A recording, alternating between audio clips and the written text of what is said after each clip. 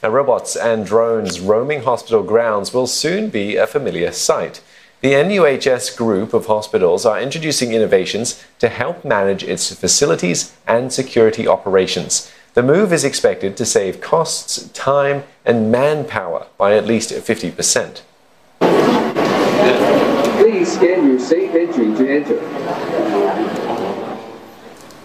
This robot is named Kenobi. It's a gatekeeper that records temperature and SafeEntry data.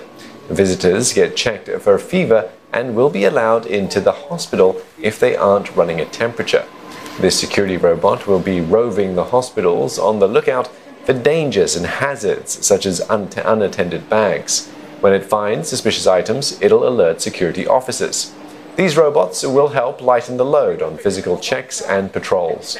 The machines will roll out in phases at NUHS hospitals in the next few months. Touch-free buttons will also be installed in some of the hospital lifts.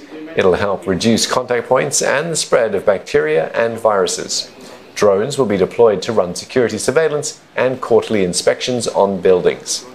And this means facility managers don't have to conduct physical checks using gondolas and scaffolding, which can be dangerous and expensive.